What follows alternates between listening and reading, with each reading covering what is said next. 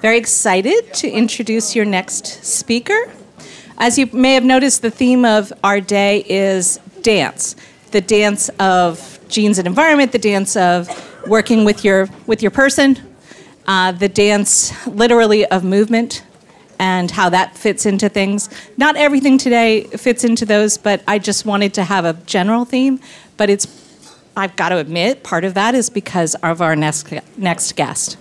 Because Dr. Cynthia Bulik is one of those who has been so helpful to all of us in understanding certain things about the genetics of eating disorders. So I really felt like that was inappropriate, but also she's a dancer, and she and I have talked many times about dancing together. We're not going to do it today. But she is an ice dancer, I'm a tap dancer, so we figured we could work something out sometime, so it'll just have to be next time.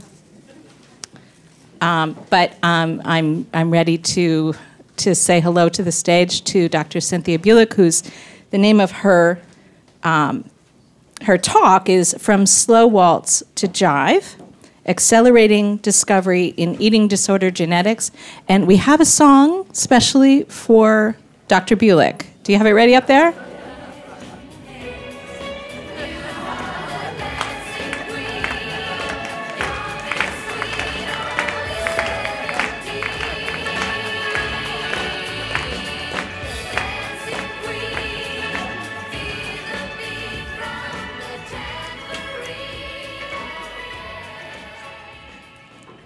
Thank you, Laura, and thank you for the wonderful music. And there's a reason behind that. If you look here, I spend half of my time in North Carolina and the other half at Karolinska Institutet in Stockholm. So, of course, I had to play an ABBA song in honor of Sweden. So, as mentioned, the name of the talk is From Slow Waltz to Jive, Accelerating Genomic Discovery in Eating Disorders. And I'm going to take you through some science, if I can. Disclosures, I'm on the advisory board occasionally for Shire and have a services grant from UBiome, and I'm an author for Pearson. And this is my gratitude quilt. A lot of the research that you're going to see has been funded by these different organizations and foundations.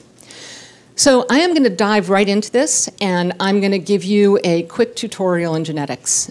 We know, and it is unequivocal at this point, that eating disorders do run in families and they're heritable.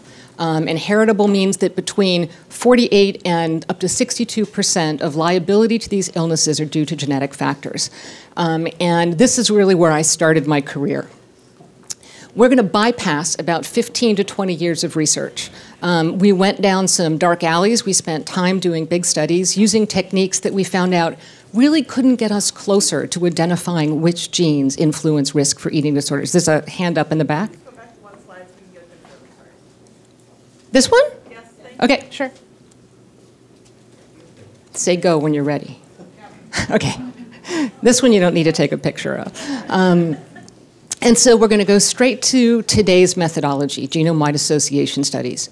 What they are large studies where you take a large number of individuals who have a trait or a disorder and a large number of individuals who are ancestrally compatible, so they come from the same ancestral background, and you compare their entire genome.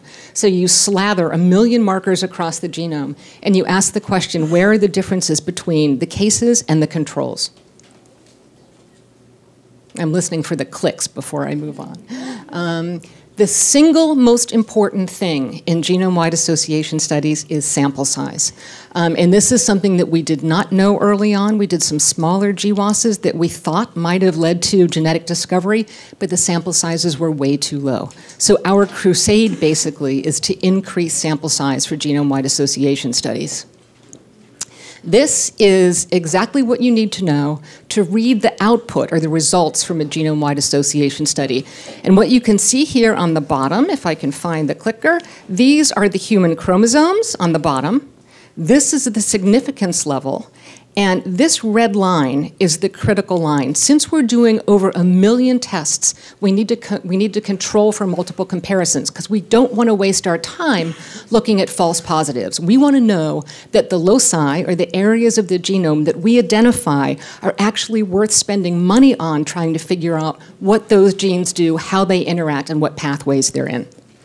So we're looking at 5 times 10 to the minus 8. So when you look at output like this, what you want to look at, it's called a Manhattan plot because it sort of looks like the Manhattan skyline.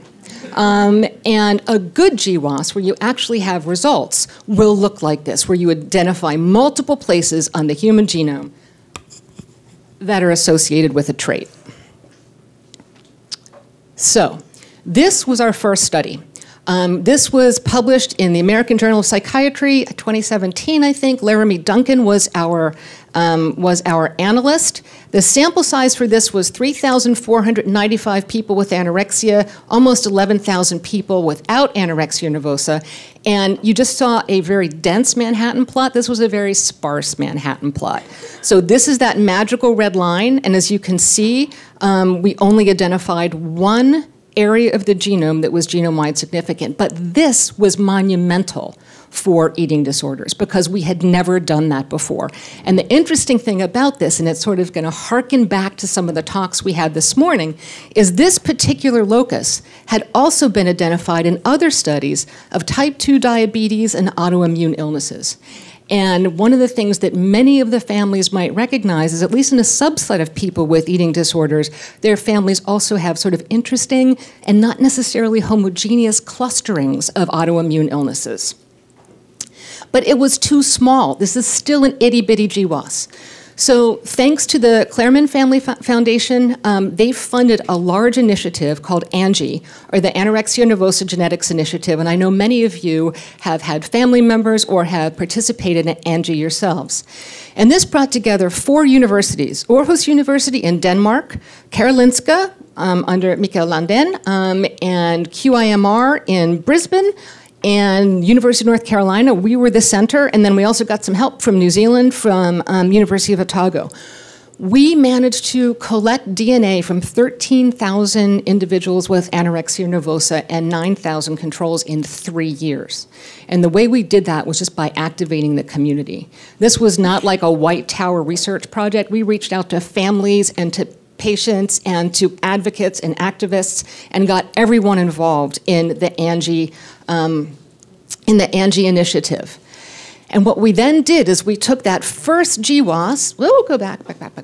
We took that first GWAS, we added in those 13,000 ANGI cases. We found some more cases in the UK Biobank, which is an amazing resource where they're basically getting DNA and fMRI and all sorts of measures on thousands and thousands of people in the UK, as well as some samples from Wellcome Trust, to build a sample size of almost 17,000 cases and 55,000 controls.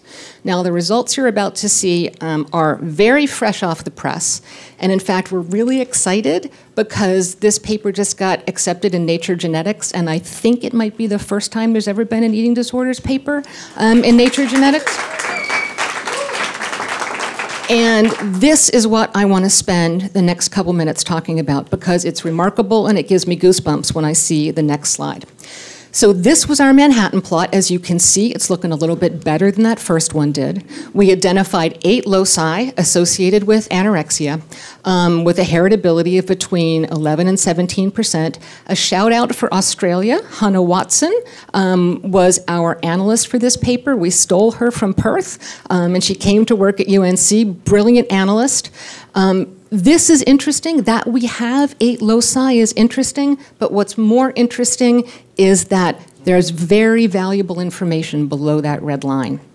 And you don't just want to look at those top loci, you want to understand what's going on under there that influences the genetics of the illness that you're looking at. And the plug for my family, my son developed a really interesting approach that allows us to estimate genetic correlations. So this isn't just like a phenotypic correlation. Like we know that anorexia and OCD correlate, they're associated, we see them often together. This is actually on a genetic level. asking to what extent are the same genes operative across different traits or disorder, either working in the same direction to increase risk of both, or perhaps working in opposite directions to increase risk for one and decrease risk for another one. And so it's called LD score regression, and that's what we're going to look at now. This is a big picture. I'm putting it up there first. I don't even want you to pay attention to it because I'm going to break it down by different color categories. This is basically the palette of significant genetic correlations of anorexia nervosa with other traits. We threw in almost 167, 168 different traits into this analysis and asked which ones are significantly correlated with anorexia nervosa. The trick to reading this is this red line down the middle is 0, no correlation. Everything on this side is a negative correlation, so anorexia goes up, risk for these goes down. Everything over here is a positive correlation. Now, the thing that's really cool about coming after these other speakers is you're going to see on a genetic level how much of what was said this morning is actually mirrored genetically, which just gives me goosebumps. So we'll start out with the green things. These are psychiatric, personality, and educational traits. And as you can see, all of these are positive genetic correlations, nothing over on the negative side. Highest genetic correlation with obsessive compulsive disorder, same genes operating to increase risk for both. Positive genetic correlation for major depressive disorder, schizophrenia, anxiety, depressive symptoms, neuroticism.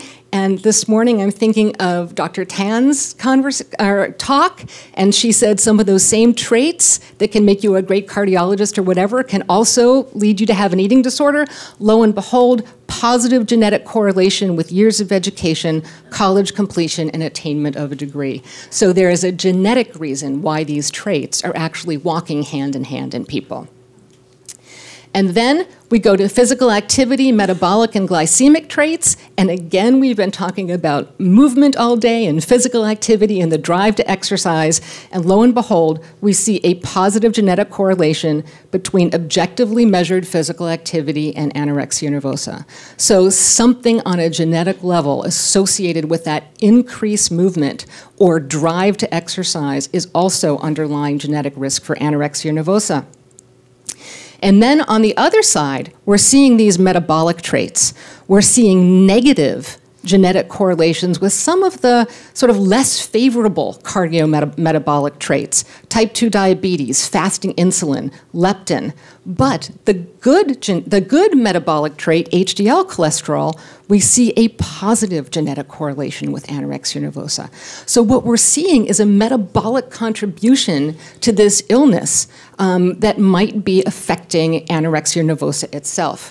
Taking it one step further, and this is where I can look back and say I have been wrong my entire career. People have asked me since day one, is anorexia the opposite of obesity? And I have always said no. Anorexia is a psychiatric disorder and obesity is a metabolic disorder. That's not the case anymore. We know that obesity also has a psychiatric component, and things that happen in the brain influence body weight and obesity. We also now know that metabolic and anthropometric factors also contribute to anorexia nervosa. So we have a strong negative genetic correlation with body fat percentage, fat mass, body mass index. All of these traits are negatively genetically correlated with anorexia nervosa.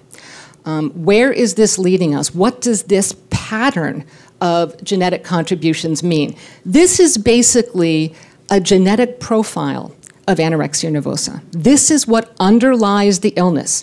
It is psychiatric, as you can see in the green, and it is metabolic, as you can see in the purple. And this is the revolutionary piece that is coming out of this genetic research. And this is one of the things that I don't know why I hadn't thought about this before. You know, sometimes some things come to you and you're like, well, of course, this makes perfect sense. But we all know that, and this is from a medical perspective, obesity, if your goal is to get someone to lose weight, It's fairly easy to do that. You can put people on all sorts of diets and they lose weight, but then what happens within a year?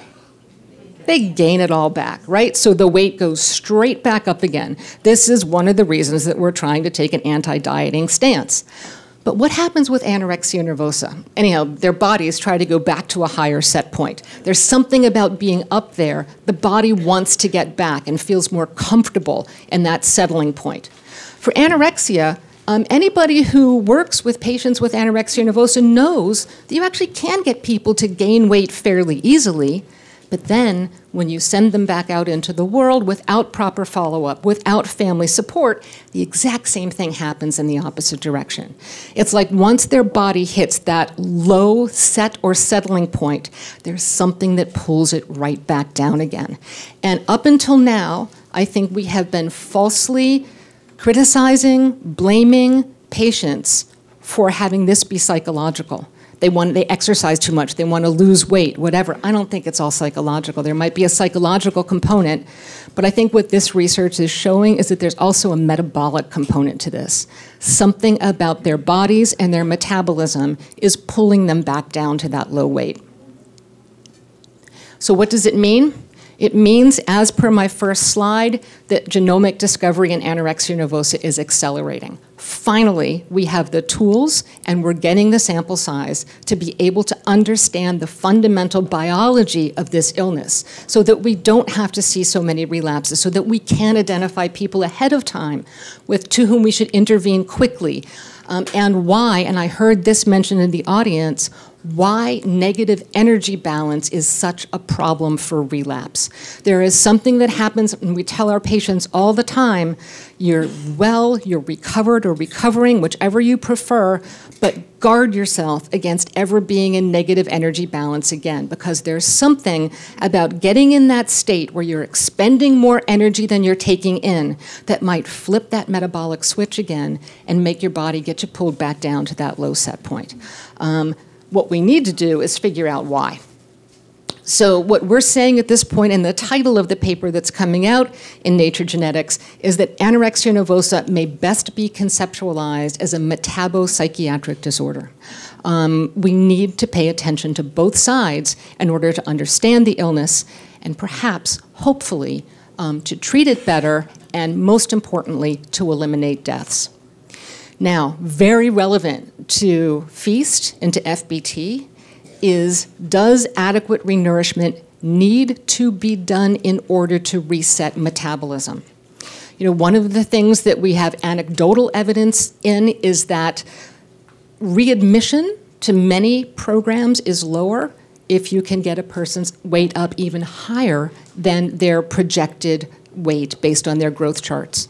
And the reason that's important is some studies that we just did on the ALSPAT cohort in the UK show that people who later develop anorexia nervosa have fallen off the growth chart as early as age 2. So their growth chart might not be a good index of where we need to get them back to. And I think I've heard such good language in this room today about the importance of finding that sweet spot where cognitions get better, where health gets better, and where risk of going back down to that low BMI is lower. So I think we definitely need adequate renourishment to reset that, perhaps Laura Hill, poorly wired metabolism. And then we have a long way to go. Content doesn't matter. This is where we are for GWAS and eating disorders. We've only done anorexia nervosa, and we've only done the genome-wide association studies. So what? We identify 8 loci. That's just the beginning. And it's too few to start looking at how genes work together, what the biological pathways are, and actually getting deep into the neurobiology of the mechanisms that underlie this metabolic and psychiatric disturbance. But that ultimately is where we want to go, to look at gene pathways and to really look developmentally and neurobiologically as when these things happen in the brain that increases risk. This is how far behind we are, and we've heard this already this morning about how far behind we are in comparison to diabetes and whatever other illnesses. Depression, also in the Psychiatric Genomics Consortium, they have 246,000 cases. And that has allowed them to identify this many loci and really start looking at gene pathways that influence risk for depression. Schizophrenia, and this is already an outdated slide, their numbers just keep going up, 40,000 with 145 loci. They're starting to dig into the neuroscience of these genes and what they do. This is where we need to go. So, and this is just another picture of all the different psychiatric disorders and where we are in terms of genome-wide association studies, and unfortunately, as you can see, anorexia is down here. This is schizophrenia, major depression, bipolar disorder. We're really sort of scraping the bottom when it comes to our sample size. And how have we gotten here? And this is probably my most depressing slide. We have not gotten here via the help of the National Institutes of Health. All of the research that you have seen has been supported philanthropically. All the way back from the Price Foundation studies that happened over 20 years ago that started us down this path to the Klarman Family Foundation supporting the Anorexia Nervosa Genetics Initiative, as well as the Foundation of Hope in Raleigh and the Wellcome Trust. You can see here, this is a comparison of how much is spent at NIH, 73 cents for eating disorders per affected individual, $55.65 for autism, $86.97 for schizophrenia. So what you've heard here today is true. There are data to support it, and one of the things that I think FE.A.S.T parents and FE.A.S.T members can do is lobby NIH to give us more money, because this research is transformative. It is going to change the way we understand, think about, and treat this illness. But someone mentioned before, you can't do that work without money. And so we're going global. We've gone from Angie for anorexia to EDGY for the Eating Disorders Genetic Initiative. And what we've done for anorexia, we have to keep doing more to build that sample size. But we also then need to do bulimia nervosa and binge eating disorder. It's a global initiative. Ed Benet, who down here in the corner, he's somewhere in the room, is talking about the Eating Disorders Initiative. Thanks, Ed. But we're going to stick with those 4 countries, but all these other countries in blue, and we were just talking to Russia yesterday about getting things started in Russia and getting more diverse samples. But my personal goal is to catch up to schizophrenia and depression, to figure out this illness, and the thing that wakes me up every morning is to eliminate deaths from eating disorders, because they should not happen anymore. And if we can figure it out on a biological level, maybe we can stop it that way. This is we.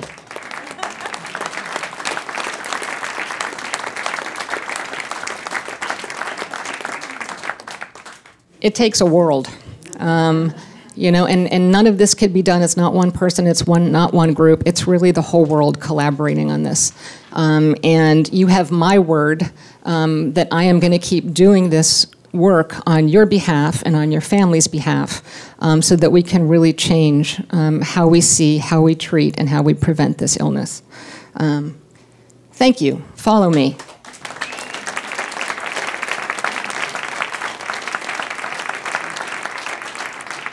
So, like last time, we've got some more time for questions now. Raise your hand. We'll bring the mic to you and hold it.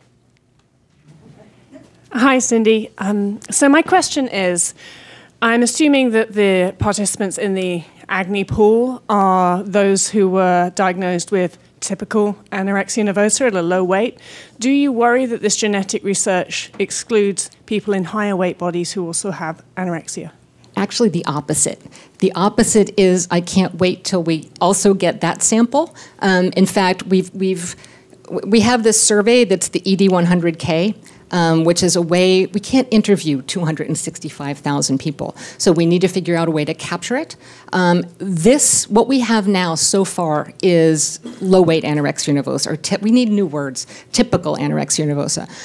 But we also now have questions in that questionnaire that will capture, again, atypical anorexia nervosa. So one of the things that I want to do is I want to use the genetic information to see if there actually are differences between those two. Does it make sense for us to lump them together, or are they actually different entities or a continuum, or might they have sort of differential metabolic components? See, once we get the sample sizes, we can answer those questions on a genetic basis. So that's my hope for that question. I have a little bit more of a comment, but I want to say thank you. I remember hearing you talk about the connection with schizophrenia in 2015, right, which is very prevalent in my family, right, as anorexia is on my husband's side, so yay, genes combining.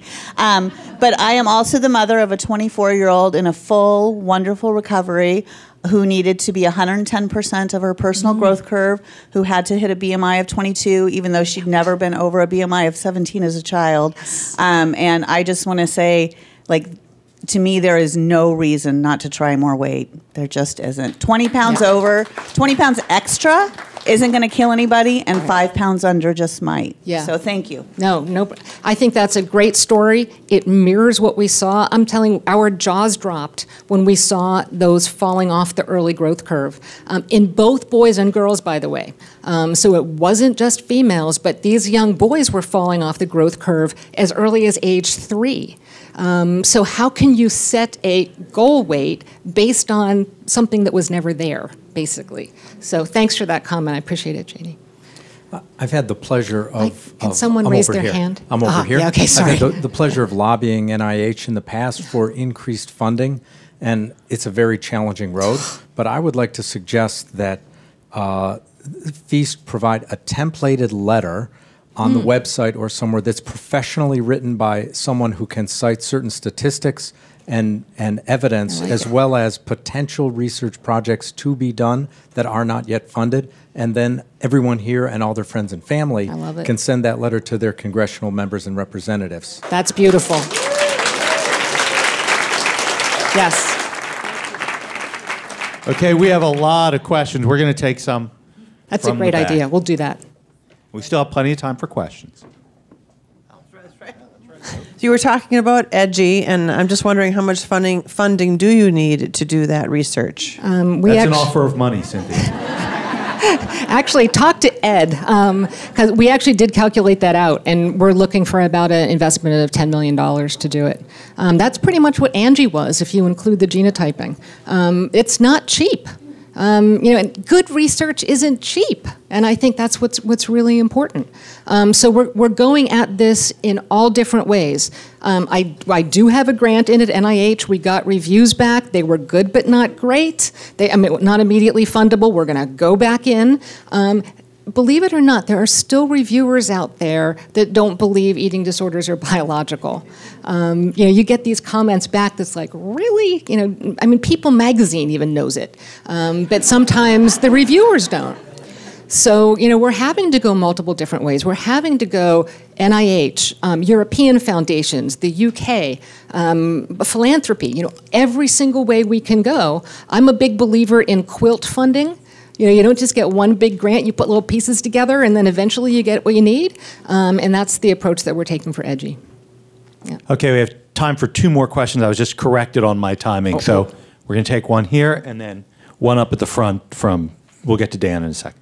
Wonderful. Thanks, Cindy. Sure. My question is, in terms of the disproportionate funding, I think one of your slides said, for schizophrenia, for OCD, whatever it might be, compared to eating disorders, do you have a figure that you could put out there that you think is the incidence compared to those other illnesses? Oh, yeah, no. Prevalence-wise, anorexia and or eating disorders and schizophrenia are actually... So schizophrenia is lower than all eating disorders combined. Depression's really prevalent. Yeah, depression is like, 25-30% of people have a depressive episode in their life, so that's different. But in terms of schizophrenia, autism, anorexia, they're all right around that 1% mark. So that doesn't explain the disparity in funding at all. Yeah. Throughout this morning and in your wonderful talk, we all heard you talked about all the links between all the other depressive orders, OCD, and so on, and how they relate to eating disorders. And you even show that the OCD has the primary psychometric correlation Yep. to eating disorders. And yet, when you talked about the genome-wide studies, all of a sudden, OCD is all the way, nothing is known about it genomically. I know. So the question really is do you think there should be genome-wide studies in these other disorders, psychiatric disorders, and will they have insight into what's going on in eating disorders? Yes. Great question. So, in fact, there is an OCD GWAS. There's an OCD and Tourette's group. Their numbers are even smaller than ours. And it's interesting because in some ways, we've pulled the eating disorders field together really well to collaborate on this. I mean, this is like the biggest eating disorders collaboration ever. The OCD group is still trying to organize themselves in that way.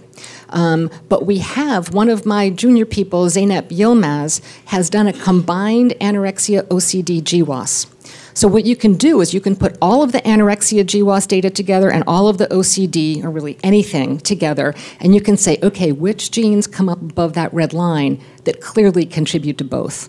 The sample size for OCD isn't big enough yet because we didn't get any hits, but that's what we're going to be able to do. Put them together in the pot, stir it, see what comes up. Because there will be some loci that are unique to anorexia, some that are unique to OCD, and some that clearly influence both. And I heard so many people already talk about the eating disorders gets well, but the OCD is still there, and then we need to, DBT or CBT or whatever. So, I mean, this is going to help us unpack on a biological level what comorbidity means. Wow.